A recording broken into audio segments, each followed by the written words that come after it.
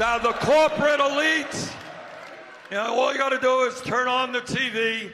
Corporate elite, Wall Street, and the drug companies getting very nervous. And they should get nervous. Trump and the Republican Party are getting nervous. And they should get nervous.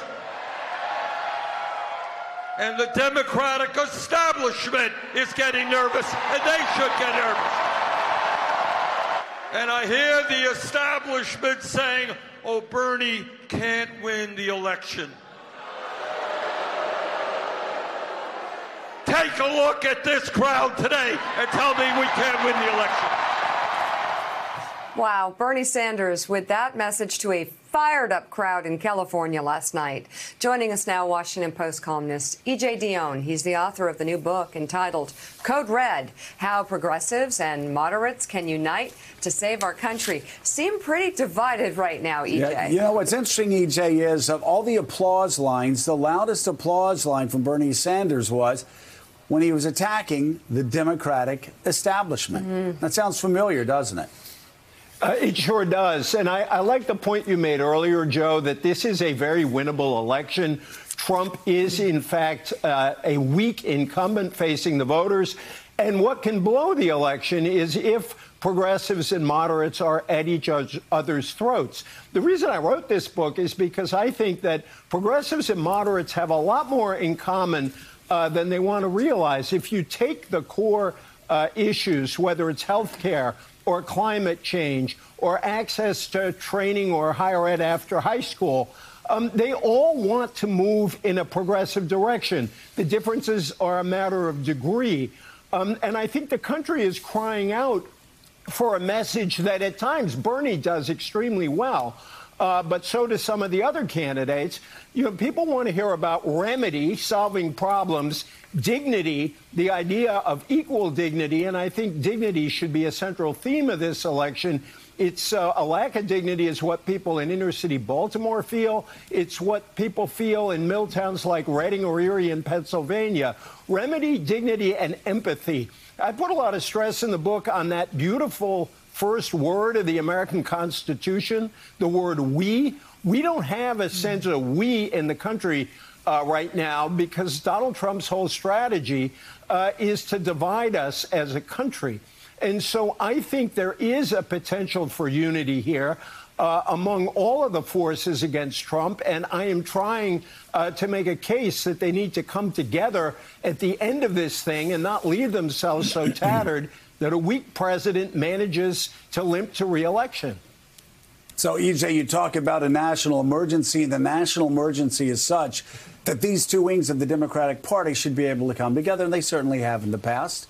Usually. I'm wondering, though, how much more difficult does that become if you have Bernie Sanders running against a guy worth $56 billion, who's a former Republican, who supported stop and frisk, who opposed the minimum wage, who's against a lot of things that the rank and file Democratic Party are for, even if he's become a champion of progressive causes over the past 4 or 5 years? You know, I was thinking about that very thing watching the show earlier this morning. And you could imagine a nightmarish situation at the end, a democratic socialist versus a capitalist billionaire. You know, the International, the old communist song, there's a line, "'Tis the final conflict." And you really don't want the final conflict of the Democratic Party. I mean, you've got, I mean, on the one hand, Bloomberg has been very progressive on issues where the country is moving in a progressive direction, notably guns and climate change. But I think that if the party is torn between somebody who is spending enormous sums of money on very effective ads, that tagline, "Mike will get it done," is really, "I'll beat Trump." And on the other hand, Bernie Sanders, who can really rally people, as you saw in that clip, it could work the party into the very division that I'm trying to avoid. Yeah, let's go to Casey Hunt. She has a question. Casey. Yeah, EJ, so I guess my question for you, the premise of the book is fascinating, right? You, in theory, can put moderates and progressive together, create some sort of supermajority. I'm just not convinced that there is such a thing as a moderate voter in America anymore. It seems like the middle of the country has been so turned off by our politics. A lot of people are just shutting it off and deciding not to go to the ballot box. I mean, do you think that there is such a thing as a swing voter anymore, or have we moved into a model where it's all about just getting out as many of your people as possible? You know, that's a good question. And by the way, the word moderate is a complicated word. I agree with you. It can refer to all kinds of things. But I think that you saw a yearning for someone to lead a center and a left united in the swings back and forth between candidates like Pete Buttigieg and Amy Klobuchar. What the book argues is that it's a mistake, a kind of false choice, to see campaigns either about mobilization or about persuasion. You've got to find ways to bring them both together.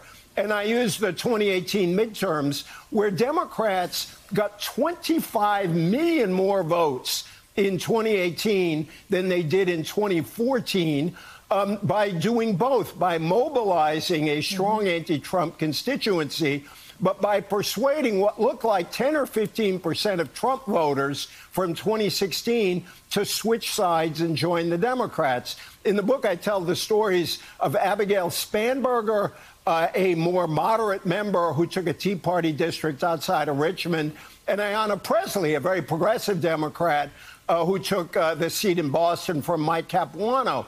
Each of them needs the other. There is no Democratic majority in the House without Spanberger, but Spanberger herself profited from the energy on the progressive side from all the people who volunteered for her. I did a book event about a week and a half ago where somebody said, I am more progressive than Spanberger, but I worked my heart out for her. When these two sides come together, as Nancy Pelosi put it at the time, they win, baby. Thanks for checking out MSNBC on YouTube, and make sure you subscribe to stay up to date on the day's biggest stories. And you can click on any of the videos around us to watch more from Morning Joe and MSNBC. Thanks so much for watching.